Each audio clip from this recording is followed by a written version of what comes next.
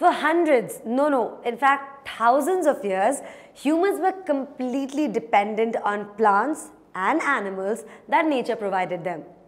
Then in about 9000 BC, some tribes discovered that plants can be grown from seeds and that certain animals could be tamed. Now these two discoveries marked the beginning of domestication of plants and animals, which marked the beginning of agriculture. This eventually led to the development of cities and civilizations, which accelerated collective learning and innovation. And by the early 1700s, a series of discoveries and inventions made farming more productive and led to the agricultural revolution. By the mid-1800s, the revolution had spread throughout Europe and to North America and the countryside of India by the late 18th and 19th centuries.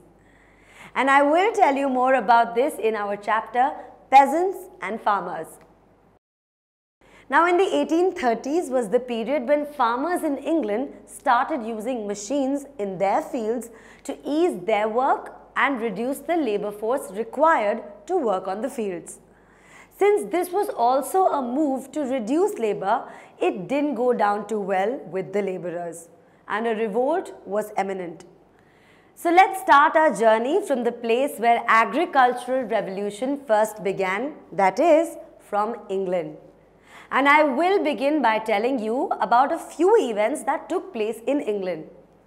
So on the night of 1st June 1830, in the northwest of England, the barn and haystacks of a farmer were found reduced to ashes by a fire that started at the night. But this was not the only case, as many such cases of fire were reported from various other districts of England.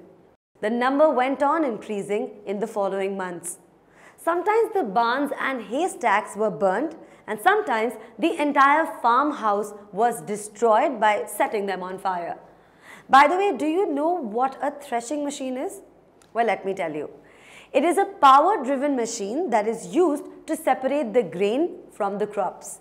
And one such farmer threshing machine was destroyed by the labourer on the 28th of August 1830 in East Kent in England. And this destruction did not stop with one machine, because in the next 2 years, 387 threshing machines were broken. But what was the motive of the labourers?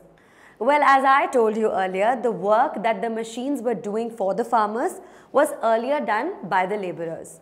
And ever since the machines came into use, the farmers stopped hiring them. The labourers also sent threatening letters urging the farmers to stop the use of machines in agriculture, as this was depriving them of their livelihood. They wrote these letters and signed them using a common pseudonym or false name called Captain Swing.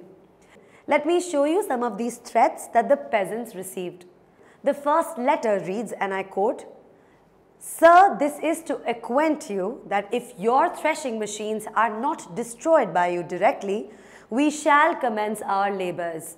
Signed on behalf of the whole swing from E.J. Hobsbawm and George Rood, Captain Swing," unquote. And the next letter states, I quote, "Sir, your name is down amongst the black hearts in the black book, and this is to advise you and the like of you who are to make your wills. Ye have been blackguard enemies of the people on all occasions. Ye have not yet as ye ought. Swing," unquote. So what happened after the farmers started receiving such letters? Well, the farmers became alarmed by the attacks of the labourers. And out of fear, many farmers and landlords destroyed their own machines. But the government of England did not remain silent in the face of these attacks. Tutormate. For more amazing video lectures, download the free app on Apple App Store or Google Play Store,